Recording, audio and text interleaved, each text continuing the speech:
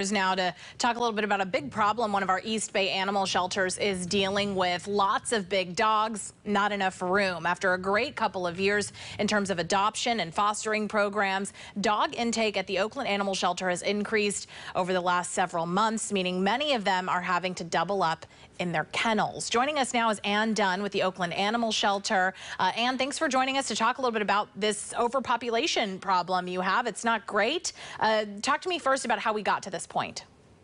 Yeah, well, one of the things is, as you mentioned, we've seen a kind of gradual increase in our intake. And what we saw at the end of 2022 is we were right back almost exactly to where we were in 2019 pre-pandemic.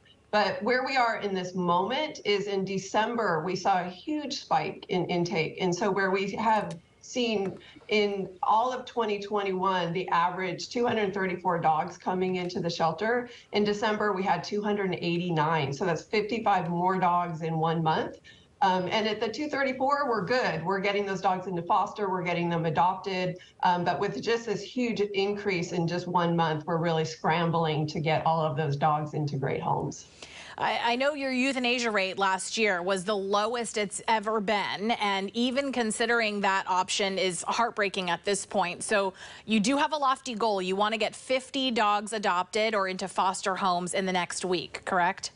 That's right. We're really looking at adoption, getting them into permanent homes, and we're asking people if they can't adopt, but they consider fostering, in the future to definitely reach out to us. But the primary goal is adoption. And of course, it's the big dogs that you want to find homes for. Right. They can be a little harder to handle for sometimes than people realize, or maybe people aren't necessarily always prepared. Can you give us some tips on handling bigger pets for those who might be considering adoption?